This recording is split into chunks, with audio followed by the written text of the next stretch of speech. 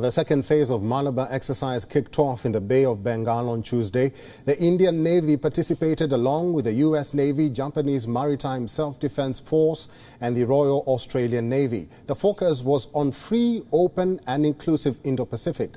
WION correspondent Molly Gambhir spoke with India's Chief of the Naval Staff, Admiral Karambir Singh. Listen to their conversation. Thank you very much, sir, for speaking with us here on WION World is One. If we can start with talking about the significance of the Malabar exercise and the larger message that it sends out.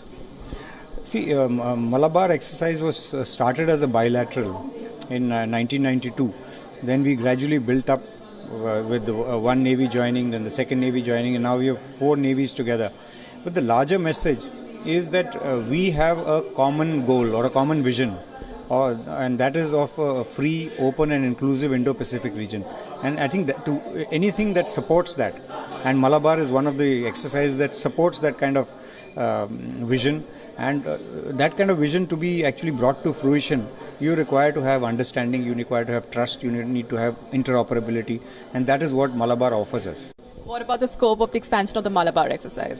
I think so far we are going to stick to this, as I understand. We will try and build much better. You know, we are at present talking about interoperability.